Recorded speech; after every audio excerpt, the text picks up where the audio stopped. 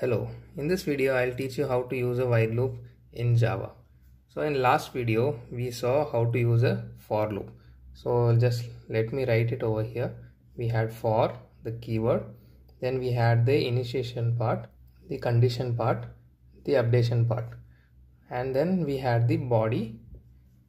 So this is initialization, this is condition, this was updation. So the order of execution was, first the initialization takes place, then the condition was checked. Once the condition is true, we go inside the body and execute whatever is inside the body. Then we come to the updation part and we update the variable. Once the updation is done, we again check if it falls under the condition. If it is true, again we come inside the body.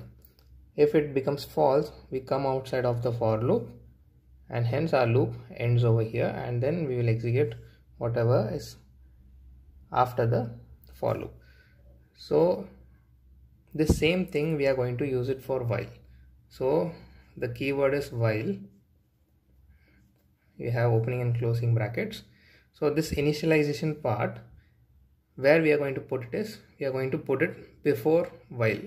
So we are going to initialize over here. So this is the initialization part. So where is the condition in while? The condition will come over here.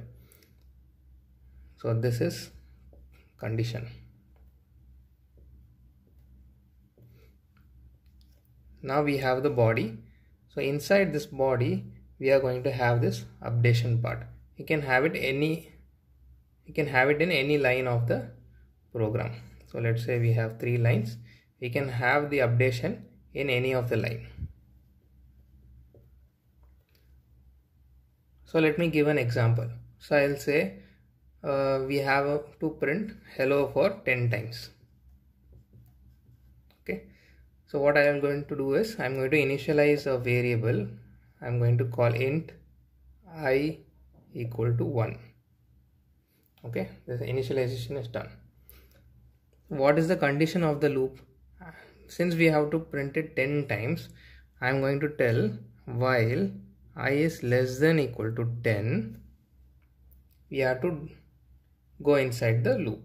Okay, this condition basically means if this is true, you go inside the body of the while loop. Okay, so inside this, what we are going to do is, we have to print hello, right? So I'm going to use, so I'm going to print hello here, and then we need to do a updation. So what is the updation we need? We need I plus plus. Okay, so now let's execute the code. First the initialization will happen. So now we'll have a variable called I equal to 1. Now this is the thing which executes first. Secondly, what executes? This condition is checked. So this is the second one. So this condition is checked, and I, since it is 1, it is less than equal to 10. So the condition is passed. Hence it will go inside the body of the while loop. What is there inside the body of the while loop?